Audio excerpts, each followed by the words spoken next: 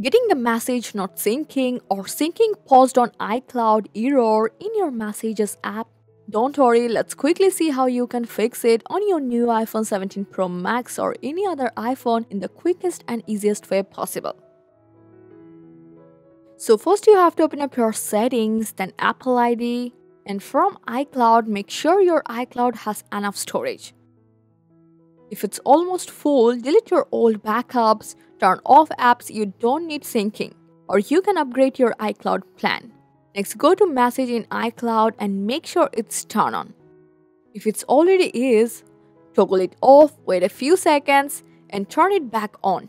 This often jump-starts the syncing process. Now you have to check your internet connection.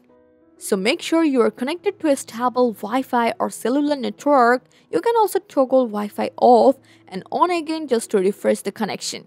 Still not working?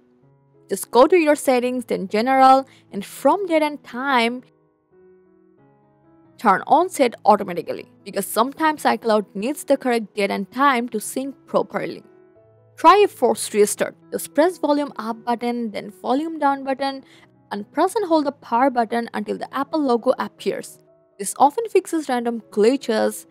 If none of this works for you, it might be an Apple ID issue. So go to Settings, then Apple ID, and scroll down to Sign Out. Enter your Apple ID password and follow the prompts, and then sign back in.